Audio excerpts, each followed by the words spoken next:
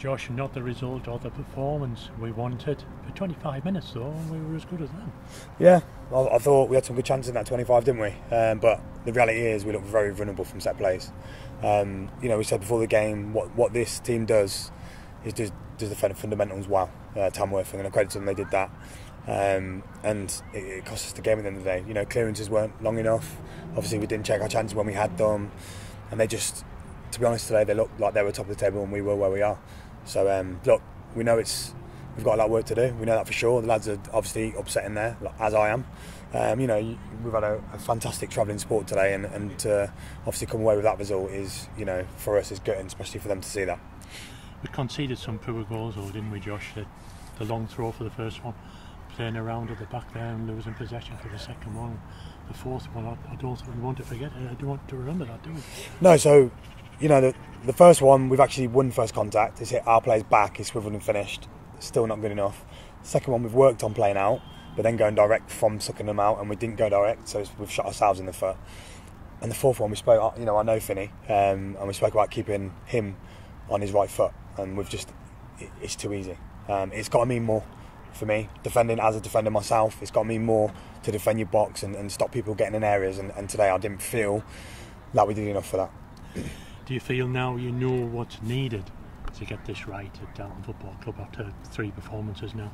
Yeah, we'll get it right, that's for sure. We've looked at, before coming, we looked at it, and obviously, it's good to be in the seat and feel it. But yeah, there needs to be some changes. I felt today they just looked stronger than us physically. I think that's the biggest thing for me. They went direct at times, they spun balls in behind, and they fought for that second ball in that territory, and we didn't deal with that well enough. So that's something that we need to do. We need to get back to basics. We need to do the little simple things well. That's why they're top of the league, because at the end of the day they do things well consistently, and we did not do that well today.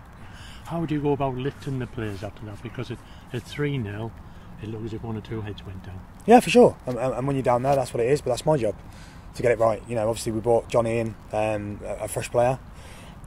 He'll be in training next week, and we'll get back to basics. I've said that to them in there. The big thing for us now is just being more resilient. We look vulnerable, like I said again, we look vulnerable from set plays. Every time ball goes in the box at the moment, we look a bit vulnerable. So that's something that's got to be addressed first and foremost, and then the rest can come from that. Yeah, it's going to be, well, not quite a 6-pointer, but it's going to be against Kings Lynn next Saturday, who have performed badly today. So, big game. Massive. Every game's a big game for when you're down there, isn't it? So, but like I keep saying, we'll get it right, that's for sure. We've got good lads in there. They want to get it right. They've got great attitudes, but obviously when things are not going your way, that's what happens. You look at our chances in the first half, some of their goals are similar chances. They're taking theirs, we're not.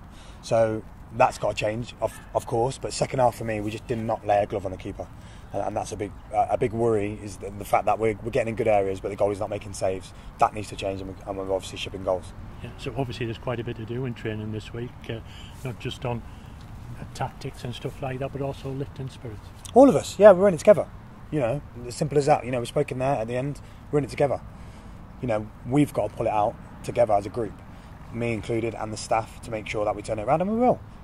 We've had decent performance second half for Gloucester, half decent performance against Scarborough, and then today for 25 minutes a good performance, and then the class shown, I would say, today. So go back to the drawing board and go again, and make sure when we get to Kings Lynn next week that we turn it around.